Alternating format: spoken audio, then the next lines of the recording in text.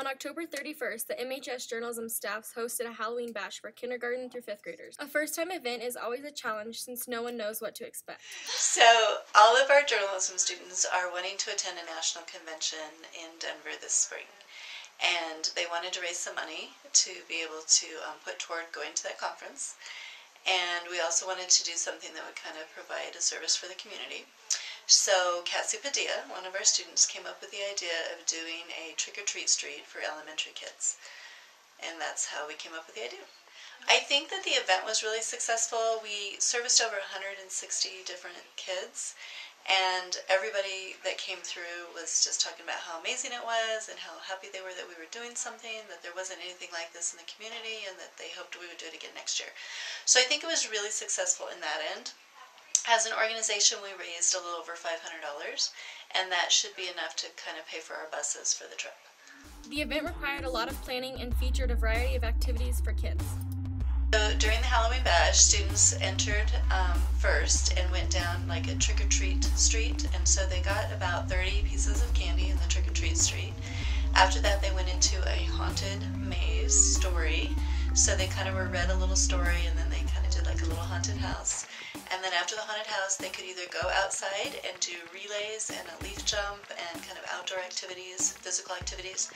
And then they could go into a game area where they did like a cookie decorating area, face painting area, pop the balloon, do a cakewalk, coloring corner, pumpkin toss, like all kinds of little games like that.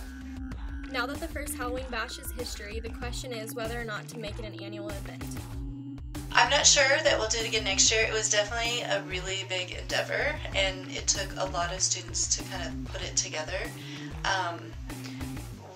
I would like to thank the ROTC and the LULAC kids for donating a lot of their time.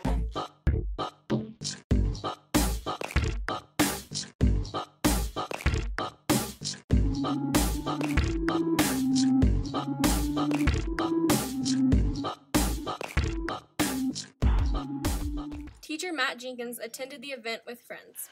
I thought it was really fun and a great opportunity for the little kids to get some candy and come to a haunted house and a bunch of really cool games.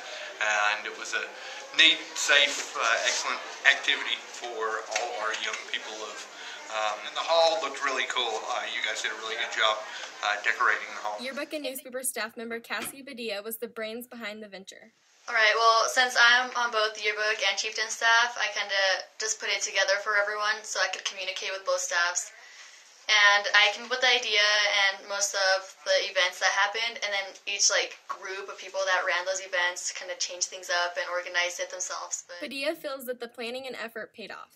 I think if we did put it on next year, it would be as a project for community service hours and just for the community, because they really liked it, and we got a lot of thank you notes, and parents told us how nice it was of us. And I feel like it's not a good way of fundraising, but it was fun, and it was crazy to put together, but I feel like it was worth it. With the success from the Halloween bash, the journalism staff has a good start towards their trip to the national convention.